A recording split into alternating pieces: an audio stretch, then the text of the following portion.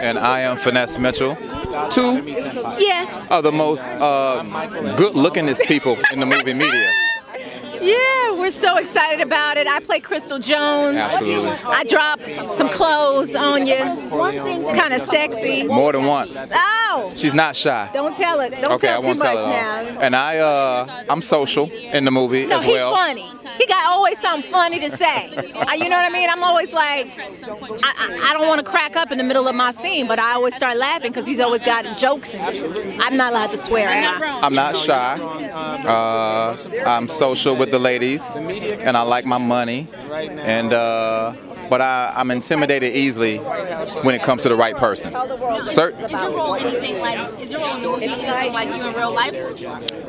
The role DJ Drive that I played as syndicated radio DJ host is nothing like me. Because in real life I'm a Jehovah's Witness, and I read the Watchtower magazine, and I study, and I'm all about the Word.